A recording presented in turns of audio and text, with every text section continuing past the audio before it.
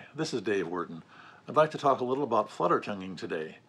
Flutter tonguing happens in music that's jazz-oriented or Broadway, and certainly trombone and trumpet players in the brass family are very familiar with it if they play that type of music. It comes up occasionally in concert band music that is based on jazz themes or Broadway. It comes up more frequently in modern music. The concert band piece Theme and Variations by Schoenberg calls for a little flutter tonguing, and that has vexed some people on audition preparation because it goes against what we do on Euphonium. Euphonium is made to produce this nice, beautiful sound. We want a good free airstream in order to do that, and yet when we're going drrrr, that's getting in the way of that airstream. So to produce a flutter tongue, you really start with the tongue pointed toward the roof of your mouth, is how I think of it anyway, or how it feels to me. If you move the tongue straight up against the roof of your mouth, it will cut off the airstream.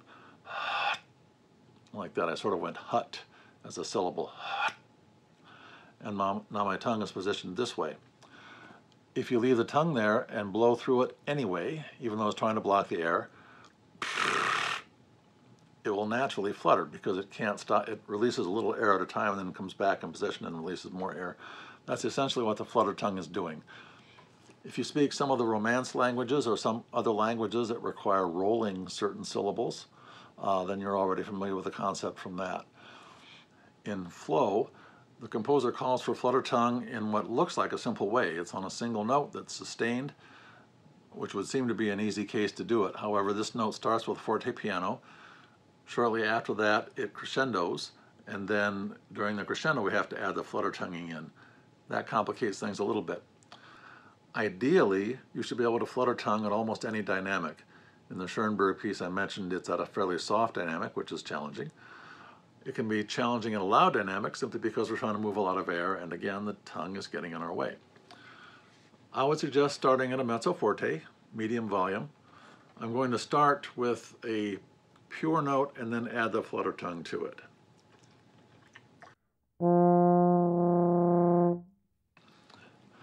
The concept is when your tongue starts to block off the airstream, it creates more resistance. You have to meet that extra resistance from down in here. You have to supply a little bit more air pressure against the resistance to make this work. It has to be balanced. If you've driven a stick shift car, it's like balancing the clutch and the throttle. Those two things have to work together to get the car moving. In the case of our instrument here, the tongue's resistance has to be met with a little more pressure from the airstream.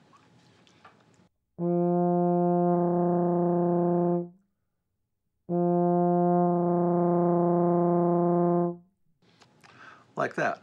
Now to advance the technique slightly, let's try to start the note with flutter tongue. That's not required in this piece, but it's a good thing to learn. It helps you be more flexible with the flutter tongue.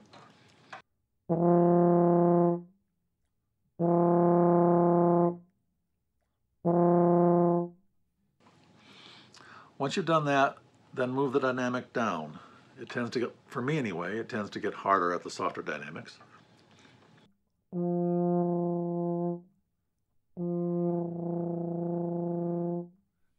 As you can possibly hear, I'm having a little struggle maintaining tone at that soft volume as I add the resistance of the flutter tongue, but it can be done. With work and practice, almost anything like this can be done. Now I'll try that at a louder volume.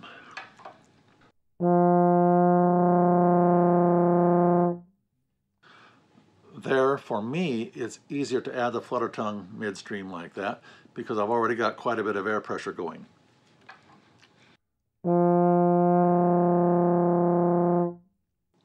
Now I'll start the note with flutter tongue again at that volume. Those are some techniques you can use to get familiar with flutter tongue and more flexible at using it.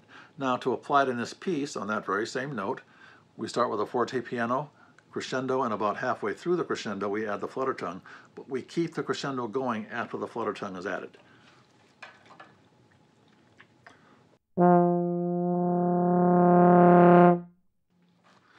So that shows why I'm practicing at different volumes, because as I increase volume, I have to work that air pressure, tongue pressure balance to make sure the note keeps fluttering and keeps sounding. Keep that balance carefully managed because that will help you keep center to your tone. It's easy to let too much tongue get into the equation. So it cuts off the tone like that. You don't want that. We want to keep as much tone as possible going and yet get that dynamic pulsating of the tongue for the flutter tongue.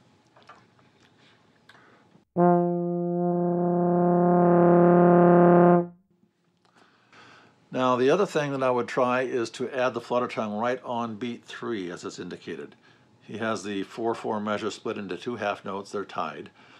And on the second half note during the crescendo, he says to add flutter tongue. In my opinion, the composer probably doesn't care a lot whether it gets added right on beat 3 or not, however he might. So I try to do it that way, and in some pieces certainly it would matter. So there's the tempo of the piece. I'm going to try to add it right on beat 3. The tie starts on beat 4 to a half note, to another half note, and then across the bar to an eighth note. So the forte piano's on beat 4, that first note that I play. It crescendos during the first half note, continues to crescendo during the second half note. It's on the second half note where I add the flutter tongue. I'll see if I can make that all happen and add the flutter tongue precisely on the third tick.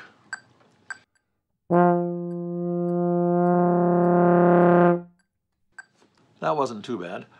Earlier, just for fun, I experimented adding it on beat 2 or adding it on beat 4 instead of on beat 3, just to see if I could keep that flexibility.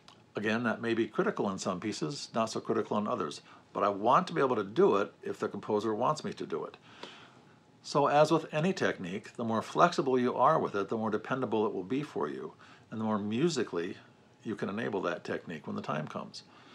In this case, I'm going to try to make it happen on beat 3 if I were performing the piece, because that's what's written, and it certainly, there's no reason not to make it happen there. It may be hard to discern that it's on beat 3 exactly, because I want the flutter tongue to be sort of a soft entrance into the mix here. If it's too hard an entrance, then it breaks up the note, breaks up the crescendo in a way I don't want it to.